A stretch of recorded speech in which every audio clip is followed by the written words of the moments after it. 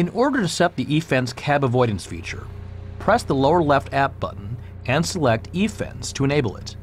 Then press the lower right menu button, E-fence again, and there will be the cab avoidance feature. Before turning it on, the bucket can actually get very close to the cab of the machine. Certain attachments and buckets have the potential to touch the cab. In those cases, cab avoidance prevents possible impact.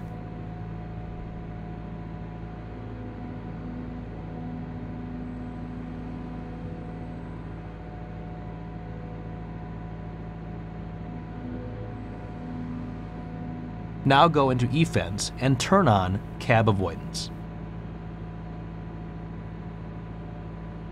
When you return to the home screen, the cab in the E-fence icon is now turned green to show that it's now active. Now, when moving the bucket close to the cab, you will not be able to get as close. Plus, you'll hear a tone when getting close to the cab. The bucket is stopped and will not let the operator pull back on the stick any further.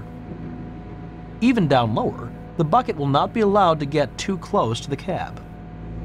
With added joystick commands, it will not get closer to the cab.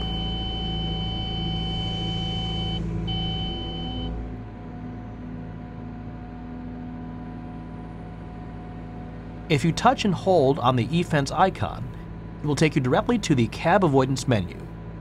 If you press the arrow to the right, you can enter in numerical offset values for unique work tools.